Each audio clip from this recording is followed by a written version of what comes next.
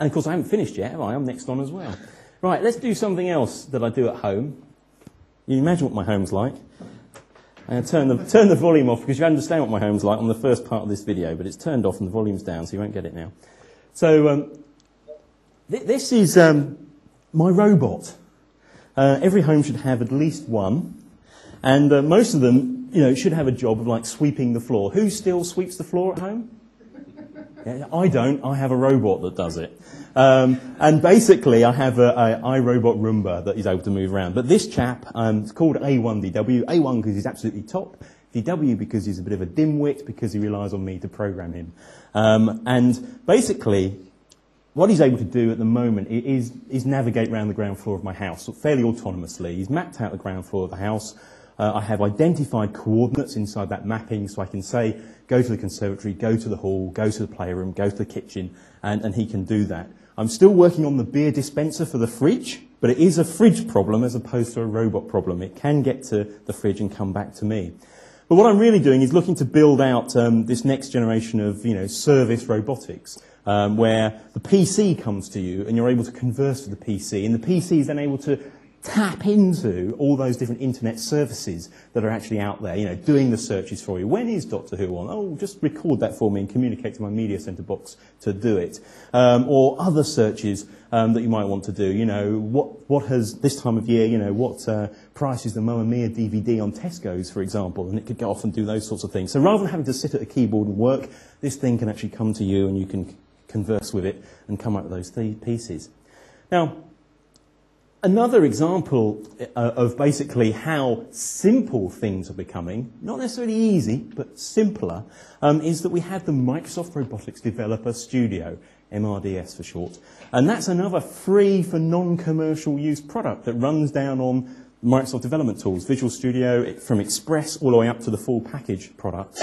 And it provides really a low barrier of entry for robotics. And I don't just mean robotics with wheels, robotics for automation as well. Anything that's got sensors and actuators is in fact a robotic program. So you've already got robots in your house because you've got a washing machine, you may well have a tumble dryer, and you may well have a dishwasher.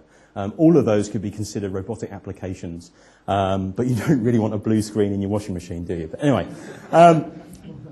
So we have a number of different tools that can be brought in to help you here, and I wanted to show one of them pretty quickly.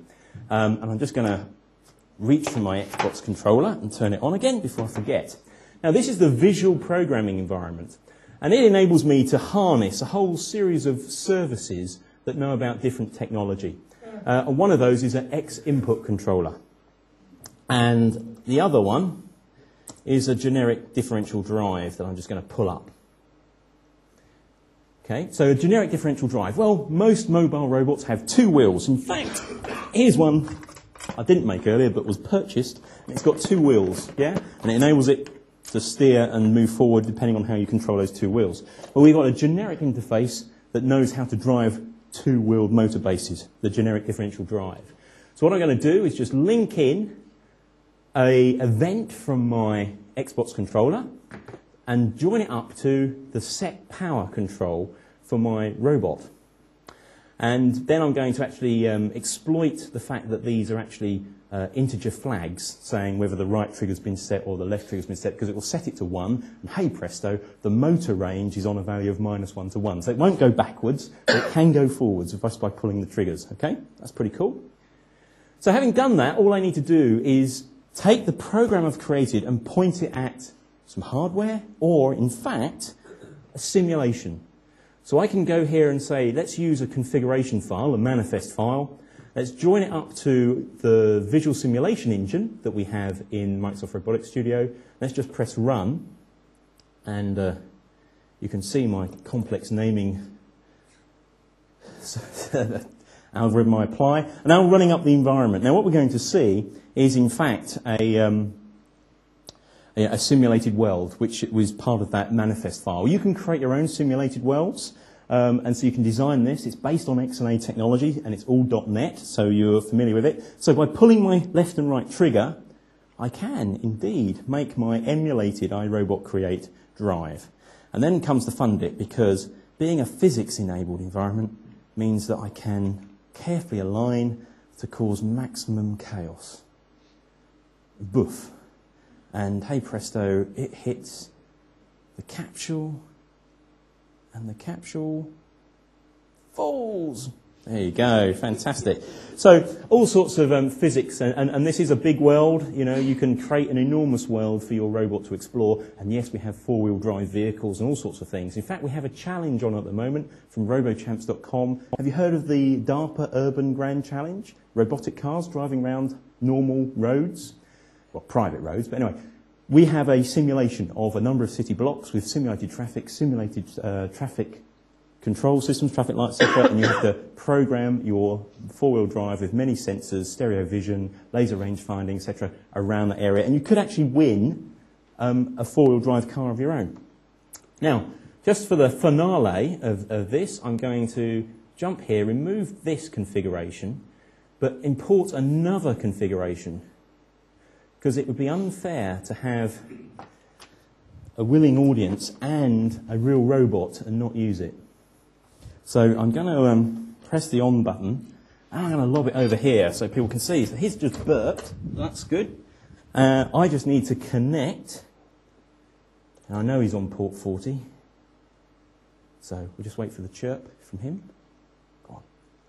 Oh, go on. Well, there we go. And hey presto! Now, the application, of course, is running on my PC, but he's connecting to my PC via Bluetooth.